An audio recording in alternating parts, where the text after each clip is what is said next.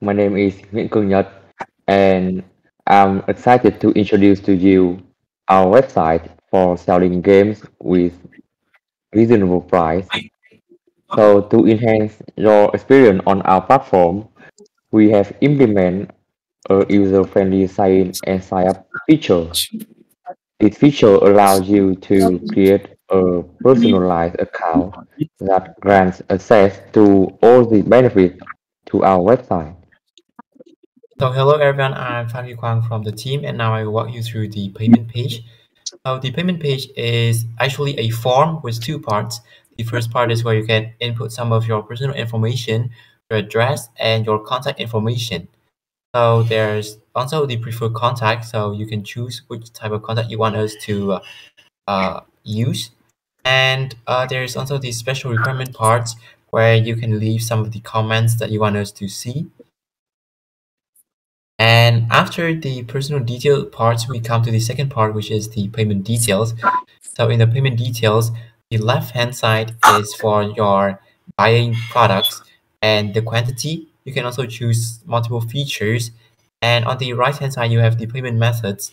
You can choose the type of credit card you want to use and then input your card details. So after you have input all of these things, you can press checkout and the form will be sent to processorder.php to validate.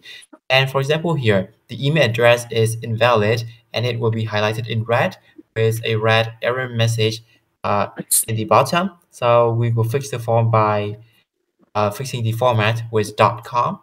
And now we come down. The name on card is incorrect, so we have to fix it.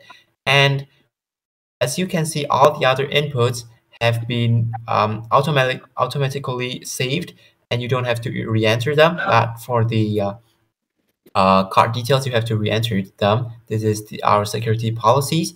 And now after you have put all of the correct input, you can press checkout again. I'm Nghiem Tuan Linh. I'm in charge of the receipt for our project. I will walk us through the general function of this receipt as well as the inner workings. So for demonstration, my friend Nguyen has to fill in the form, and the server will store the value of the form into the session as well as receive the order ID from the database to get the total order number as well as the order status. And after sanitizing and checking if the inputs are correct, the server will export the value and send us through the receipt. Okay, so as you can see here, here is the full name, address, or ID or status, the card number which has been omitted due to security reason, the order feature and cost.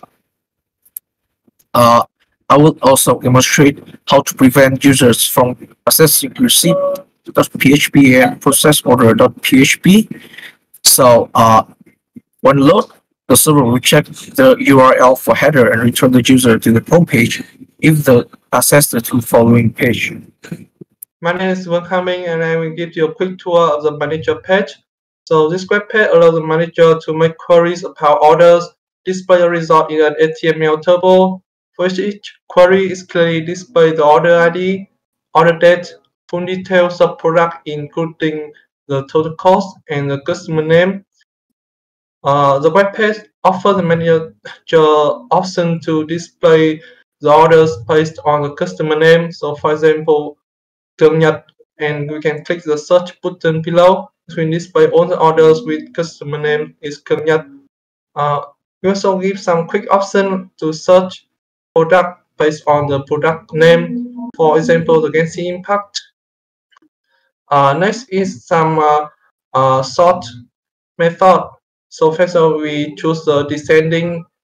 So it will display all the orders with the total cost from highest to the lowest. We also give advanced method. So for example, we can choose the most popular product, and we can see this is the most popular product of our web page. Finally, the manager can also update the status of the order from a link next to the order. We can update the function to the page and click edit. So it's already be the page. And finally, we can delete, but only the pending order by click the delete link next to the order table. I'm Line. As a quality-oriented and customer-focused developer, I would like to discuss some advanced features that go beyond the scope of the project.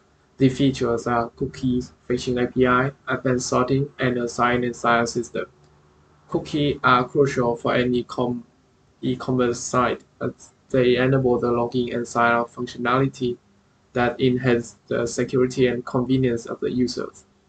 The fetching API is an innovative feature that allows fetching data from different sources asynchronously, which can improve the performance and flexibility of our video game store in the future.